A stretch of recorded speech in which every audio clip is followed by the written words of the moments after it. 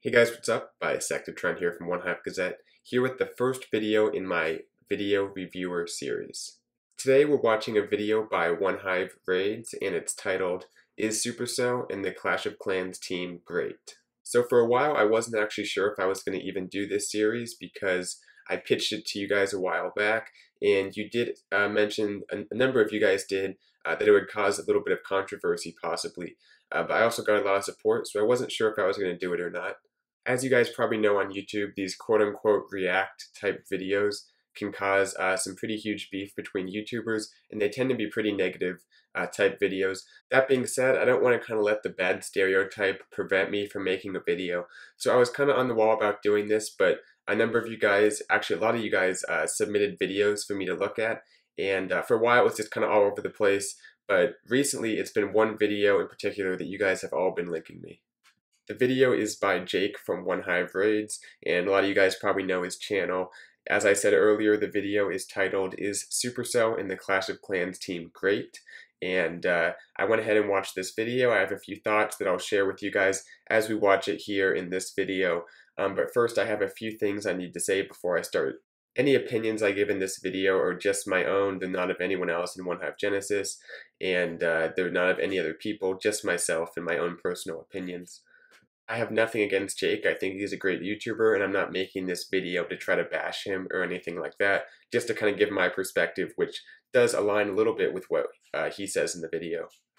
Lastly, I did cut out parts of his video, which is indicated by the fade to black transition. I'm not trying to misrepresent what he's saying, but I just wanted to keep it a little bit shorter for the sake of time, and you can always check out his full video. Link is in the description for that.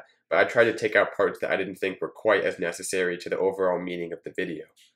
That all being said, I hope you guys enjoyed this video, and let's watch this.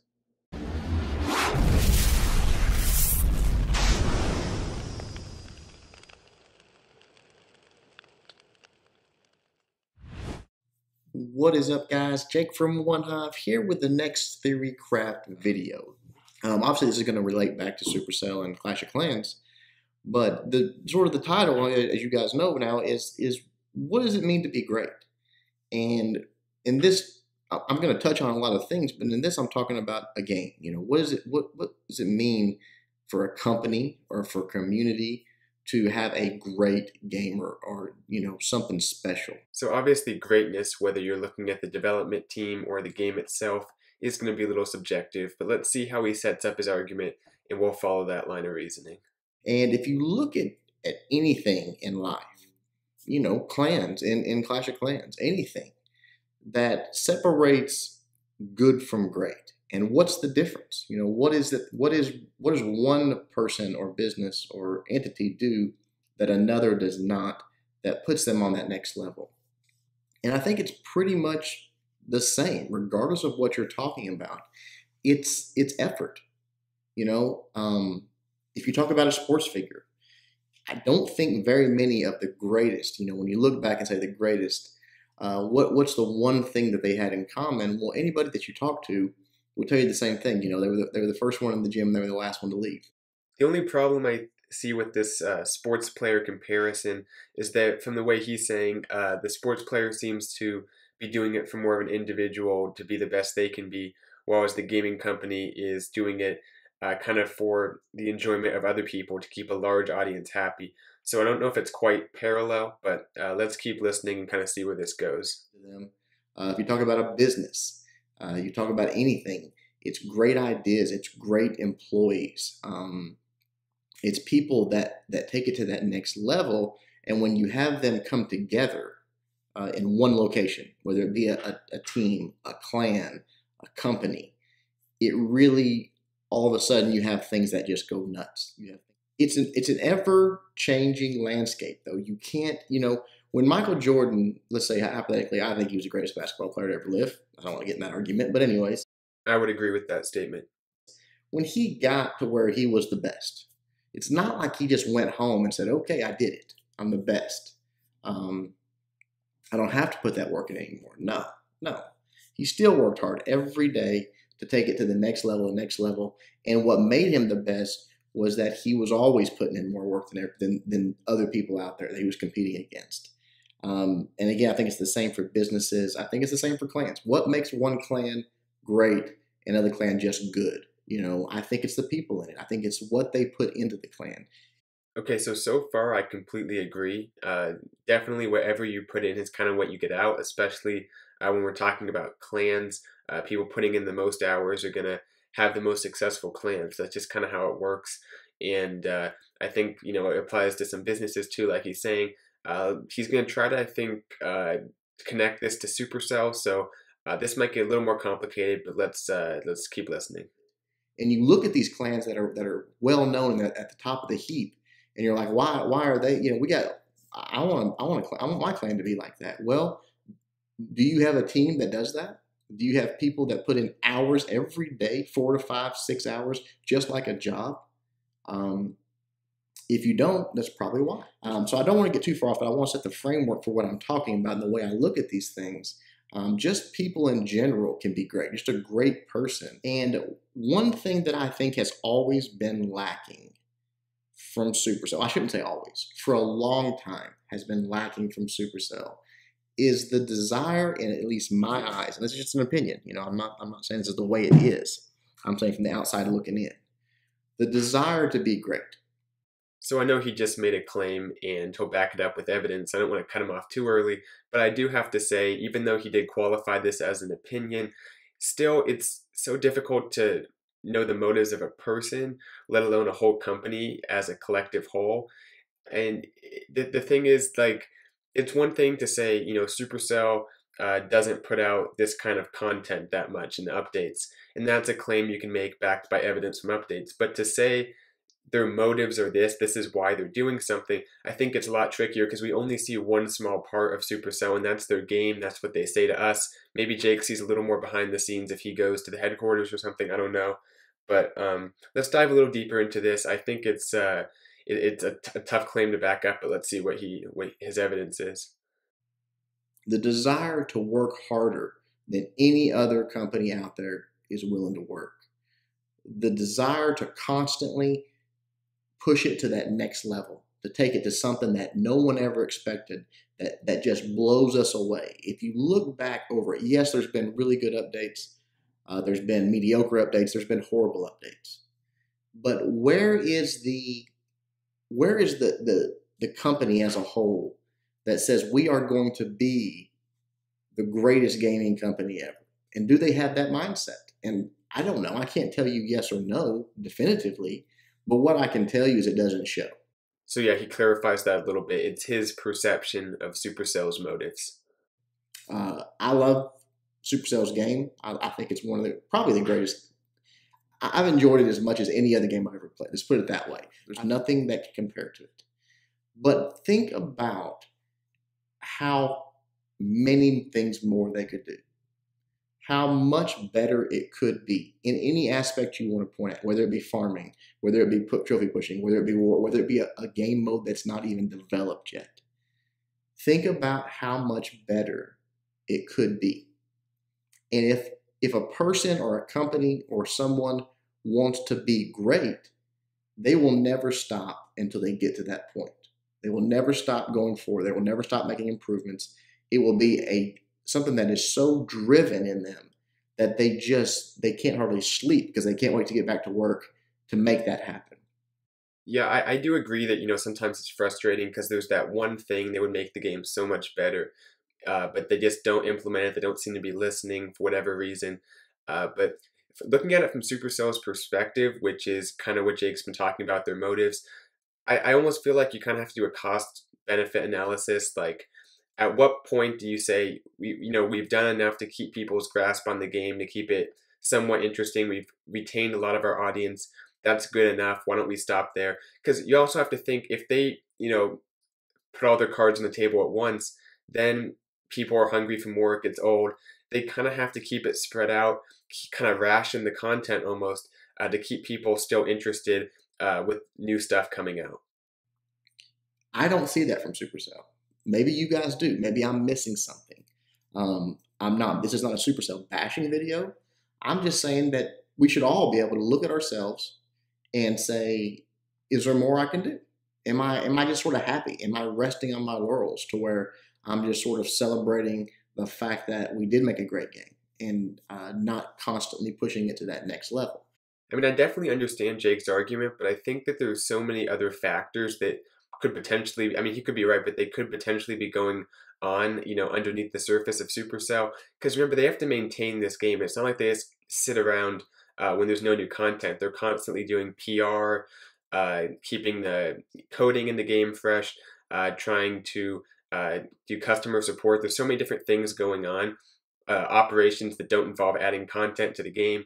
So, and for all we know, they could, want to add stuff. They have to keep it spaced out though, to keep, like I said, because they've done a good job. It's worked, obviously. They've kept people like me and Jake in the game for like, I don't know, 3 years now or something.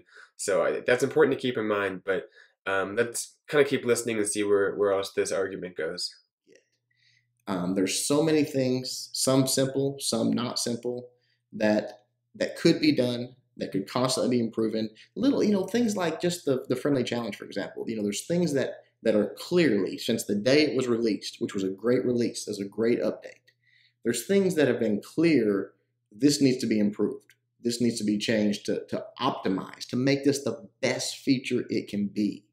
And really, we've not only has it not happened, we've not heard anything about it. And even me being under the NDA, there's just nothing. There's just nothing there. This is a point I definitely agree a lot more with that Jake's making. I think that stuff like the friendly challenge, like obviously it seems like you should be able to just have a map that you open up and you can freely train for no time at all, whatever troops you want, instead of having to train them in your actual barracks, which takes time and usually gems. So I think that's a good point. There's certain things that Supercell, they're easy. As soon as they implement something, it's almost like they're biting off more than they can chew, and they can't make the necessary fixes, at least in any kind of, timely fashion to get it where it needs to be. So I think that's a big point. And also they need to listen to the player base a little more and really see kind of what it is that we need changed right away. What's the priority? Because that's probably where their priorities should come from, not from upstairs, probably from downstairs where people are playing the game. So I do agree with that. I think that's a good point. Think about how mind-blowing and how revolutionary and how amazing the Clan Wars update was itself.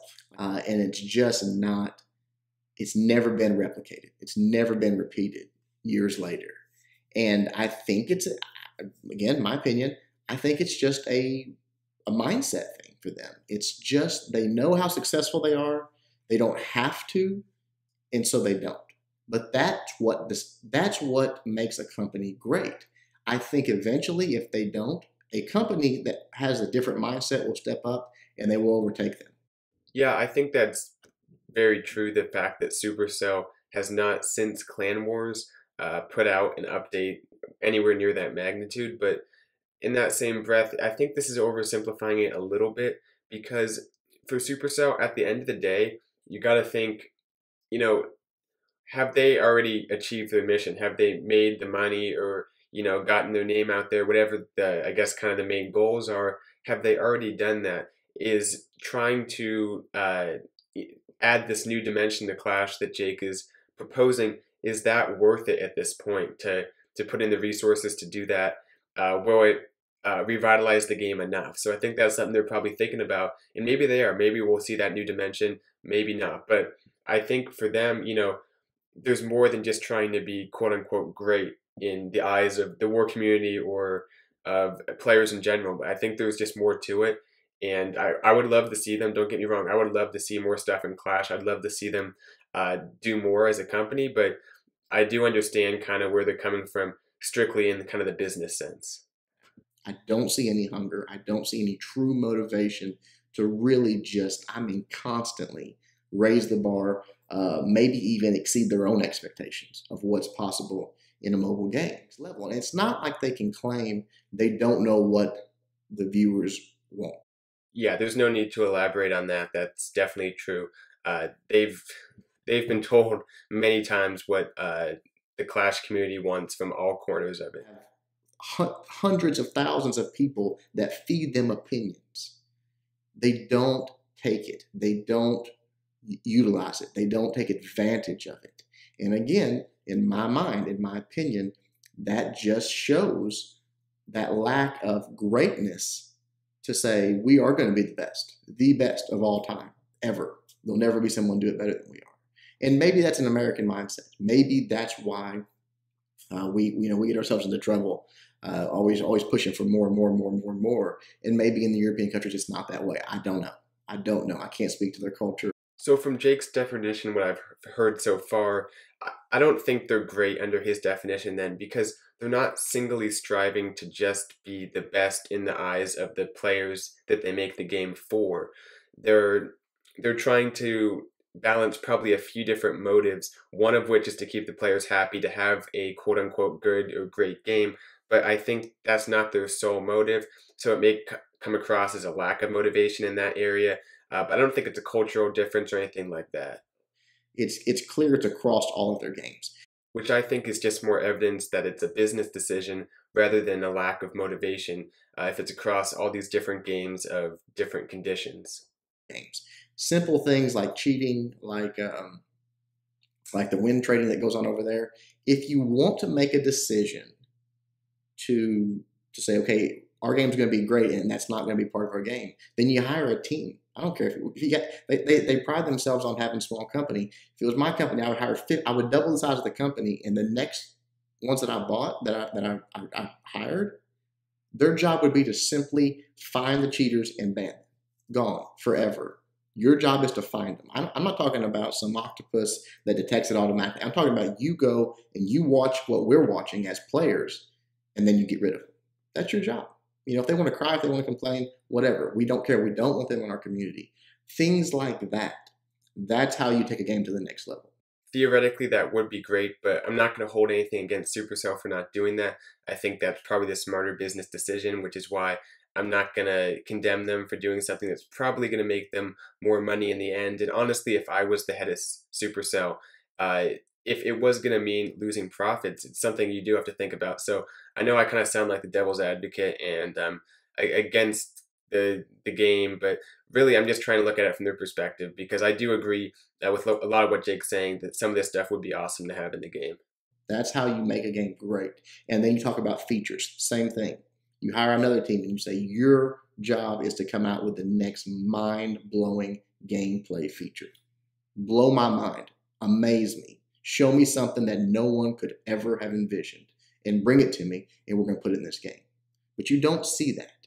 You see them sort of same old, status quo, a little bit more of the same, new troop here, new troop there. But where is the, oh my gosh, clan war update?